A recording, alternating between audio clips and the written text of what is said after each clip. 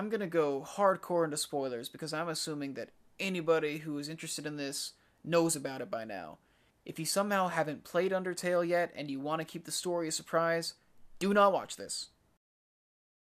But if you can hit the like button anyways, I'd appreciate it.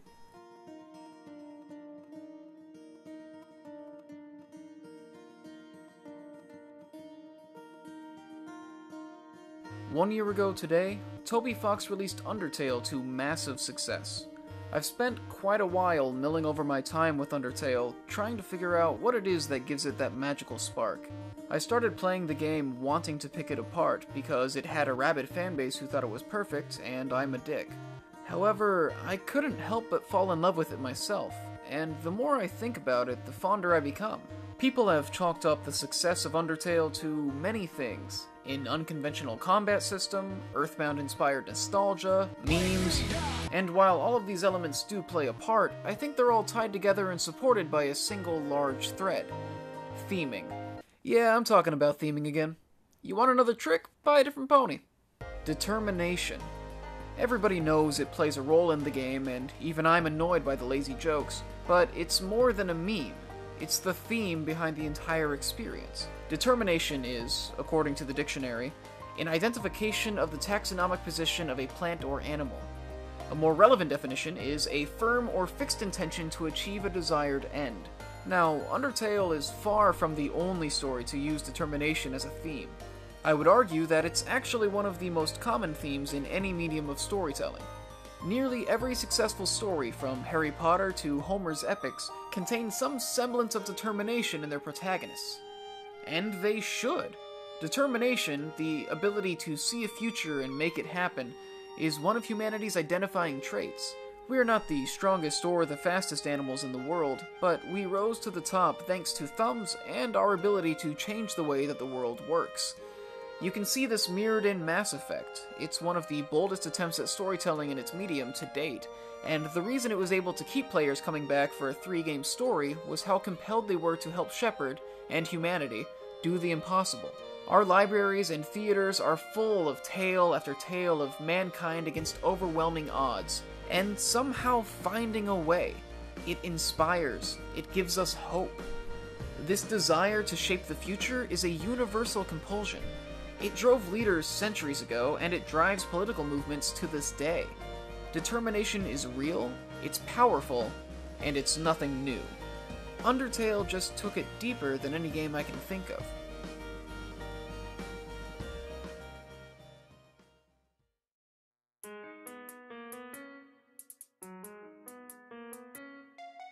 Undertale's story has an unassuming start.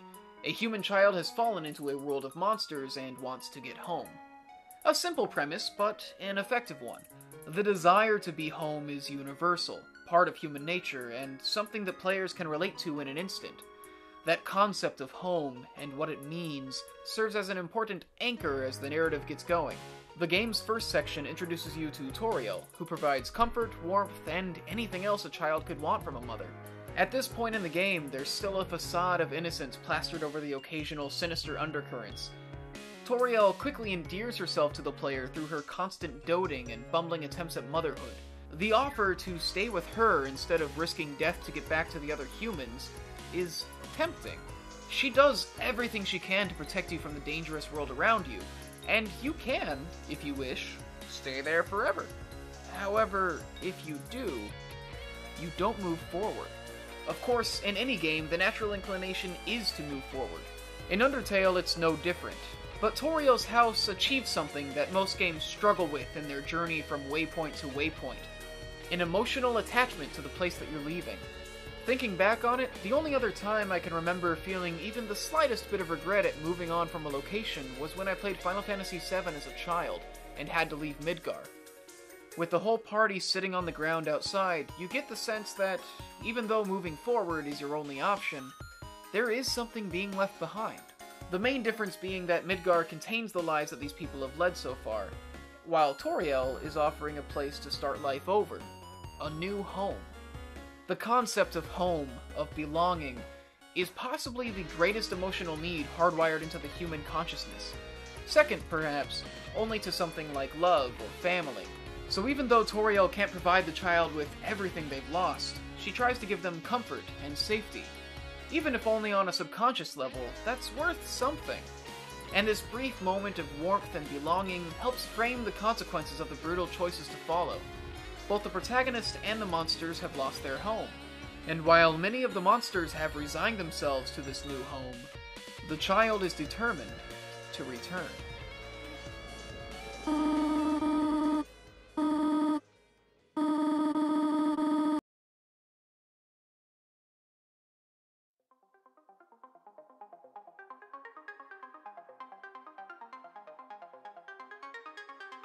Leaving Toriel is your first major act of defiance.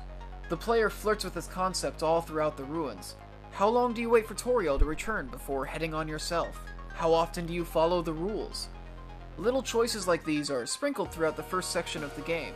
While these decisions carry very little weight for the most part, their real purpose is to inform you that your morality is entirely in your own hands.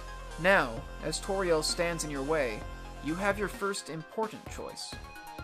What will you do in order to keep moving forward? Are you willing to kill? Or will you abstain from taking another life to serve your goal? A wonderful touch in this fight is one that some players don't realize at first. No matter how long you fight and how damaged you are, Toriel refuses to take your life. This is a light tap on the player's shoulder, telling them that even this conflict can be resolved peacefully. While a lot of games play with the idea of karma or morality, they're often very heavy-handed in letting you know your choices. Undertale instead lets these scenarios play out naturally. Instead of the player trying to game the system, they're left responsible for their own actions. This has resulted in player after player killing Toriel, feeling crushed when they realize it actually happens, and trying to restart their save to bring her back. A genuinely emotional response that the game handles brilliantly. Once you leave Toriel, you've set yourself down a path. Depending on whether you killed her or refused to fight, you're headed towards a number of different endings. While every ending is funny and makes nods to the choices you made, they feel a little incomplete and even tell you to go back and get a better ending. While Undertale is filled with nuance and branching narratives, its most compelling endings come when you commit to one of two extremes: pacifism or genocide. When people talk about why Undertale is brilliant, they talk about the pacifist-genocide dichotomy and how it subverts expectations of video games. Playing an RPG where you don't have to kill every monster you come across is great technical commentary. However, we aren't machines. We can understand and appreciate these statements on game design, but they can't move us. They're valuable, clever, and insightful, but they're also cold, objective, and ultimately emotionless. This isn't to decry Toby Fox's commentary on games.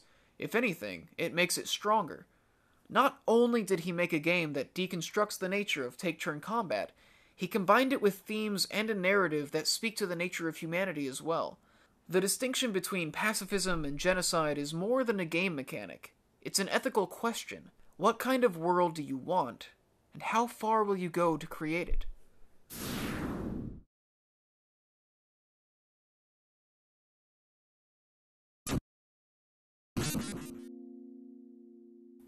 It's a loaded question. It's one that we've asked for a long time. It's what makes Batman so interesting compared to, say, Superman.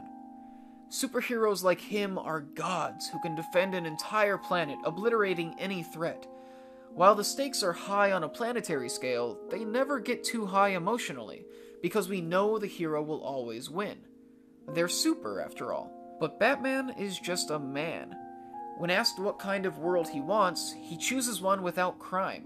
However, he can never actually accomplish this, no matter how much he tries. Unlike heroes who have new goals introduced and accomplished every arc, Bruce is trying to do a single job bigger than himself. That determination is what makes him so appealing and relatable, because it also allows him to fail. And he does. But losing doesn't diminish his purpose as a character like it would with other heroes. Robin's death, Barbara's crippling, these failures create Batman's most compelling stories. They let us deal with our own fears and failure through the eyes of someone who is, while a hero, still very human. Undertale uses this same theme of failure, albeit in a less brooding manner.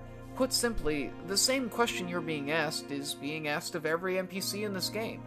Every character has something they want to accomplish, and they are very rarely able to. They fall short just like we do.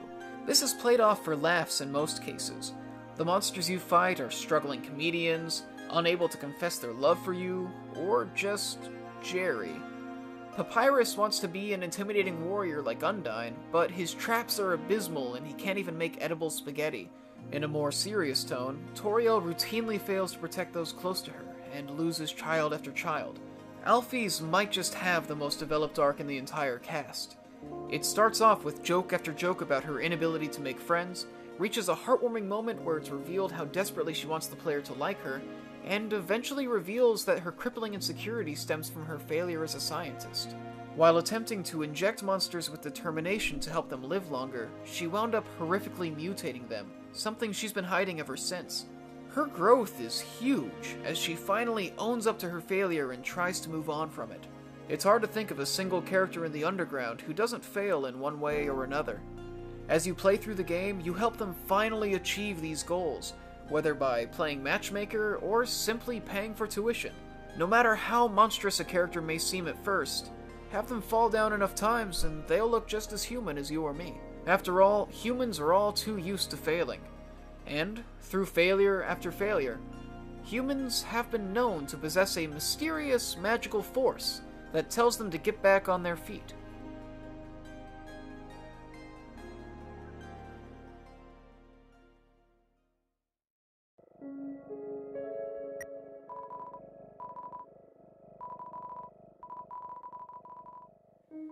Undertale makes it clear that there's one distinction between monsters and humans. Monsters lack the determination that humans draw their strength from. They used to coexist, but when the humans turned on them, they could do little to fight back, as one human was stronger than several monsters. In order to break out of the cave they've been imprisoned in, they need to collect human souls. After all, the human soul is much stronger than a monster's.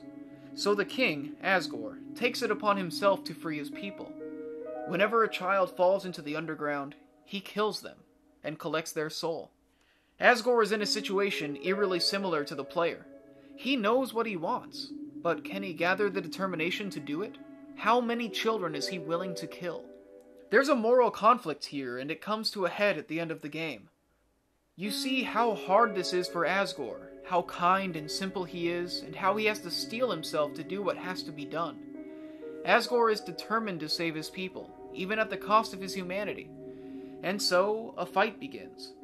A fight between two pacifists who can't achieve their goals without violence. Mercy is not an option. One thing Undertale does particularly well with its portrayal of morality is showing the consequences of sticking to one path or the other. Stories tend to be told in a very black and white manner, where doing the right thing is rewarded with nothing but sunshine and rainbows. After you've beaten Asgore into submission, you can choose to spare him. But, if you do, all you've done is left him vulnerable to another assassin. You leave a void that Flowey is only too happy to fill. By choosing pacifism, you make accomplishing your goals harder. By never crushing those in your way, you never gain strength, and those in your way only get more difficult. Of course, the hard thing is often the thing worth doing, and finally reaching the true pacifist ending of Undertale gives an incredible payoff. And then, there's Genocide.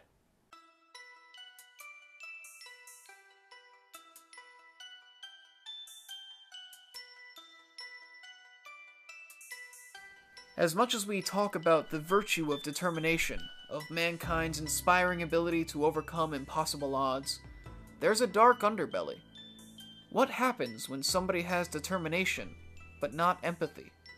Determination is shared by the good and evil alike. Martin Luther King and Hitler. Two extreme sides of the same coin.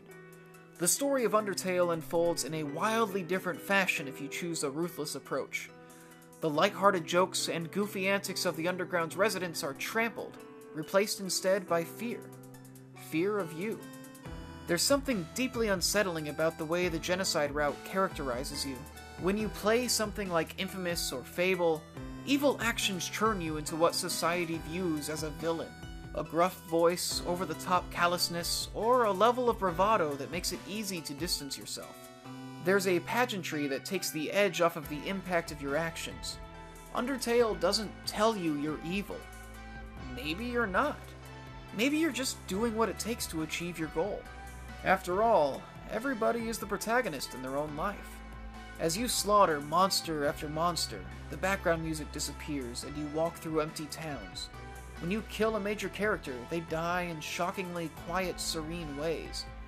And the entire time, you say nothing.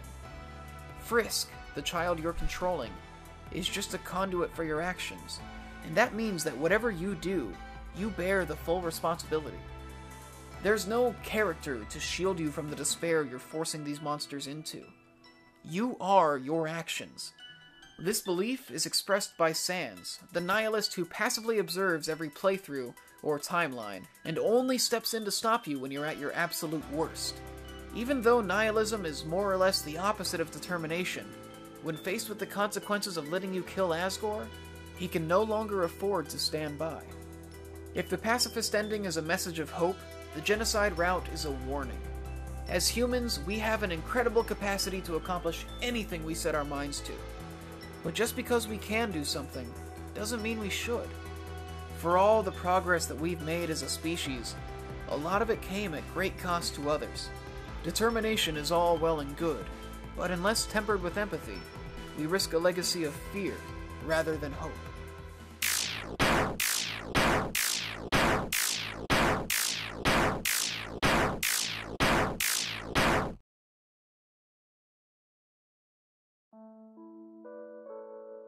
Perhaps Toby Fox's greatest choice when it came to theming Undertale was to emphasize it very little. Some writers, in games especially, lean into the message behind their game to the point where it feels preachy. When you're aware of a lesson somebody's trying to teach you, the human tendency is to resist it, to roll your eyes and assert how little control they have over your thoughts. Undertale has its share of speeches, but they're often humorous or layered with a sense of irony, and seldom have an outright philosophical bent. When characters do get serious, they get serious in a simple, honest way. The game never takes the tone of a wise scholar who's chosen to let you in on their great wisdom. Asgore doesn't deliver the infamous "we're not so different, you and I" speech. He merely feels the weight of the situation as one naturally would from his perspective. Either Toby understands how much more powerful themes are when they're left in the background, or I've read too much into everything. Either way, does it really matter? One of the greatest aspects of art is how it grows amongst its audience. The artist may or may not have intended to have symbols in the work they create, but what matters is how it affects the audience. If you write something honest, the audience will make their own connections. I don't know if these themes were intended by Toby Fox, but it doesn't diminish how much Undertale made me think. I could go on for hours talking about themes and philosophies I didn't cover, and there are a wealth of other YouTubers and journalists who have made compelling articles about material that I didn't even touch on. Undertale is a wonderful exploration not just of game mechanics and RPG tropes, but of human nature. In so many ways, Undertale is a great example of storytelling, and I hope you found it as interesting as I did. With any luck, the bar set by Toby Fox will inspire a new wave of artists to create more narratives this touching and human. After all, it just takes a little determination. Hey guys, thanks for watching this. This was just a fantastic video to work on. I played Undertale a year ago now, and I'm still just excited to talk about it and think about it. It really is a special game to me, and to so many other people. Like, it's unreal how big this game got with how humble its beginnings were. I want to thank Ace Waters and Rashadi B for letting me use their music in this. They made a fantastic cover album of Undertale music that you've been listening to called Determination. Please go check it out if you haven't heard of it somehow. Thank you for watching, and I'll see you next time.